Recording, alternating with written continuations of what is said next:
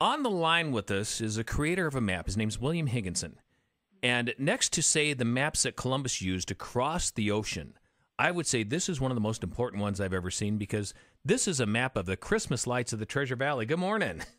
Good morning. So, all right, how did you come up with doing this?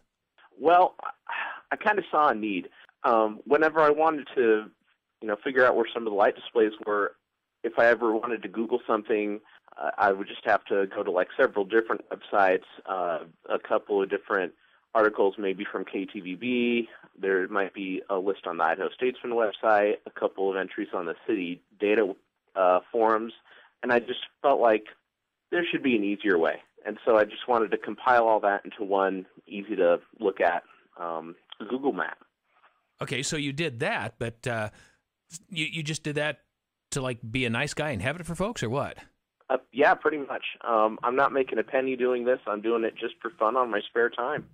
All right, now, we've had a big question on it. How can people get their displays on there? Because we've had a few folks who, have some big displays, and they want to be a part of it. Okay, if you go to the Google map, I have an email address listed on there, and the email is the best way to get a hold of me. You can also personal message me on Facebook, and that works too. I've had several people contact me both ways, and that's A-OK by me. The email address is listed on the map, or you can find me on Facebook, and I will totally add it for you on there. Well, cool. It's a fun map, and it's a great way to be able to know what's going on where, and you've got the major spots, like Harrison Boulevard and of course the Riverwalk and Caldwell, both gorgeous places. And oh yeah.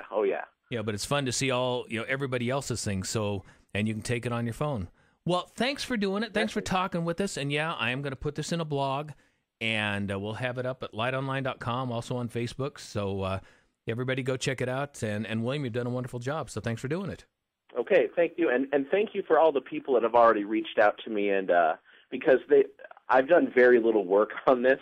A lot of the heavy lifting has been done by the community that's helped me put stuff on there and confirm locations and whatnot. So, well, that's that's one thing we love about the Treasure Valley. The folks are helpful, Oh, definitely, it's awesome. Okay, so what's your favorite light display that's going on right now? Like a couple must-sees. Well, I've always been a fan of the lights on Indian Creek in downtown Caldwell. I think that place is absolutely gorgeous.